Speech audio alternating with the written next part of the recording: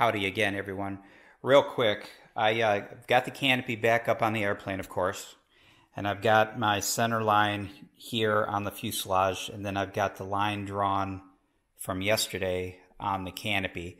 And I did my shimmying to let it nest, and it came awfully close to the line that I had originally drawn, so I just went ahead and shifted it over and lined the line back up. If it had been off like a ½ inch or something one way or the other, I would have been concerned, but it was very close.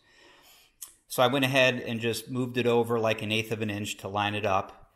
And just for grins, I grabbed my digital level and I set it here on the skin. And I've got it zeroed, right? Almost zero. Let me zero it here.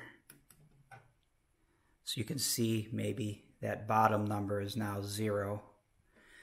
And then I take this and I just put it up on top of the canopy where I believe the high point of the canopy is, roughly on center.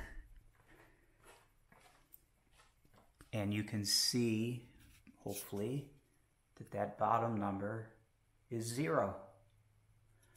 What does that mean? Well, it means that specific point of the canopy is level with this specific point of the fuselage, and that's about it. But it's encouraging to know that the canopy is probably where it needs to be, where it wants to be in relation to the fuselage.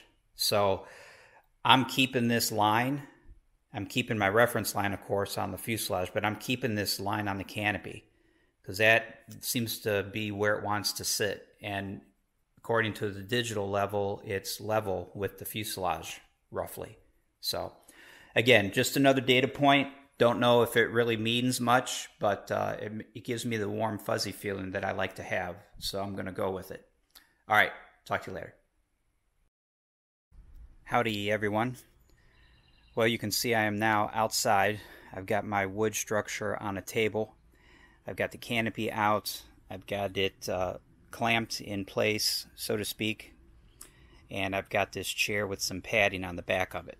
So I have my line drawn, the cut line is drawn, and that was basically just with, again, having the canopy on the fuselage nested where it wants to be, cross-referencing my center drawn lines with the lines on the fuselage, and then using a thin sheet of aluminum, I just laid the aluminum over top of the canopy as a straight edge and just eyeballed it in relation to the line that was drawn on the roll bar and transferred the cut line onto the canopy using that straight edge.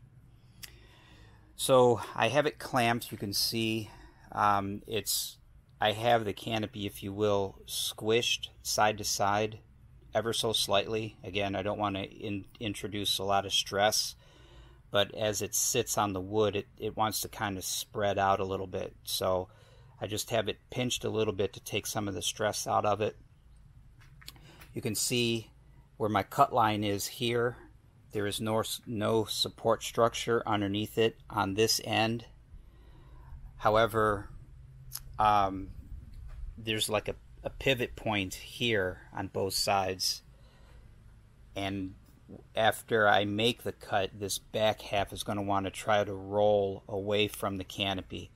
That's why I have this chair here, and then the towel is just taking up the gap. The chair wasn't quite tall enough, so that will prevent it from rolling away from the canopy and onto the floor.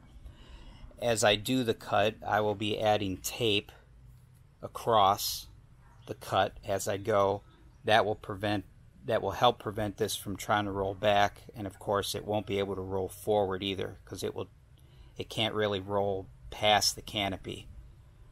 The tape will help with all of that. So that's it. It's a warm day. I'll talk more about temperatures later, but for now I'm going to get suited up and I'm going to try to separate these two pieces and see what happens. All right, talk to you later. Howdy everyone. I am filming from inside the house through our sliding glass door because he does not want the little plastic particles getting in the gimbal mechanism for this camera. So I'm not sure how this is going to look. So he's making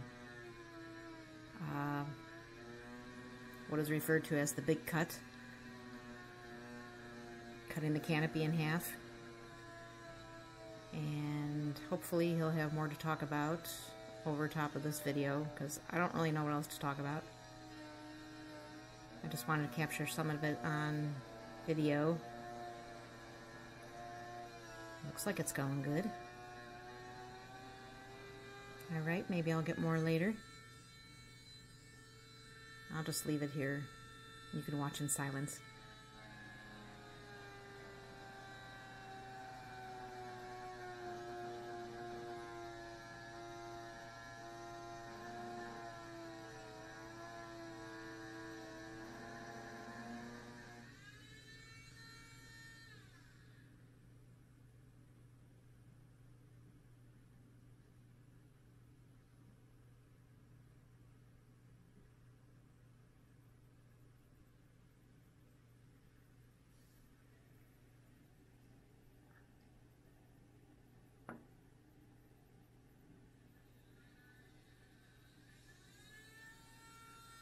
I will have to stop this soon because I have stuff cooking on the stove and I need to stir it. I'll come back in a little bit. Howdy everyone. Getting some more footage of him cutting the canopy in half.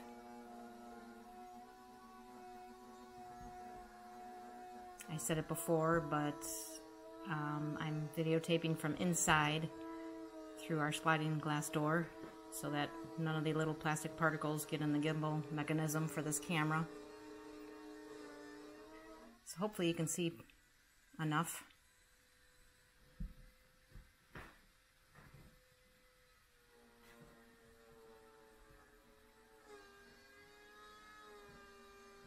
I can't give much information, so I'll just let you watch.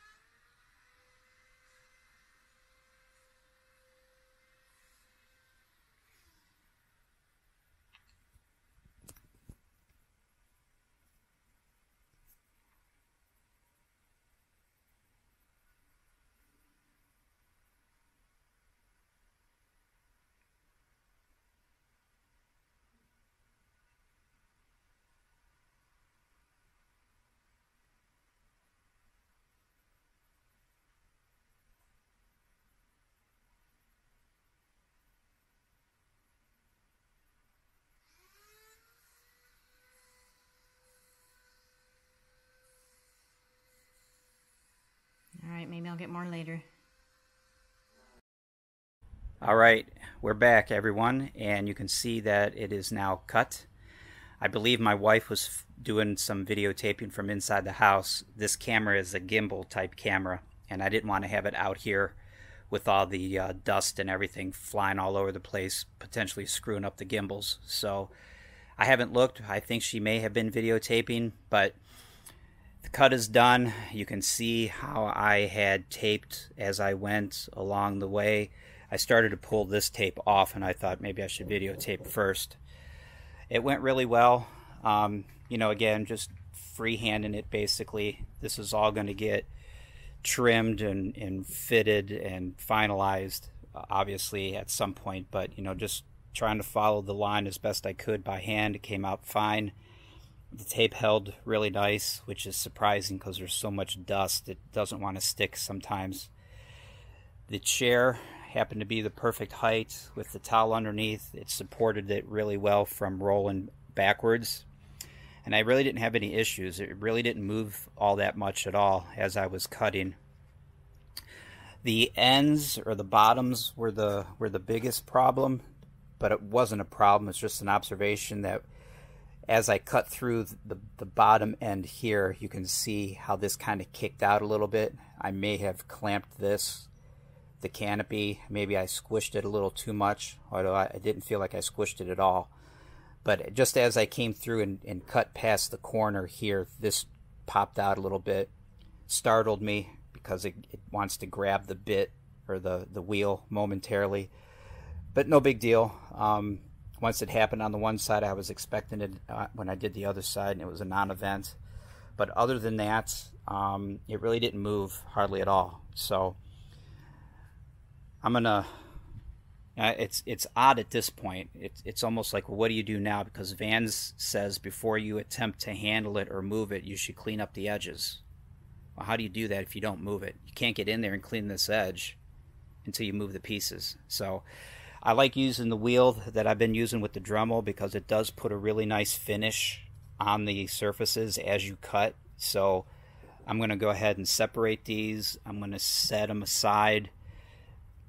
Probably move this crate out of the way, bring my my pad, my big comforter pads out here, and put the canopy upside down on the pads and finish the edges on it, and then I'll do the same on this one. But for now, happy camper. I'm going to take these, separate these two pieces and start sanding edges. Talk to you later.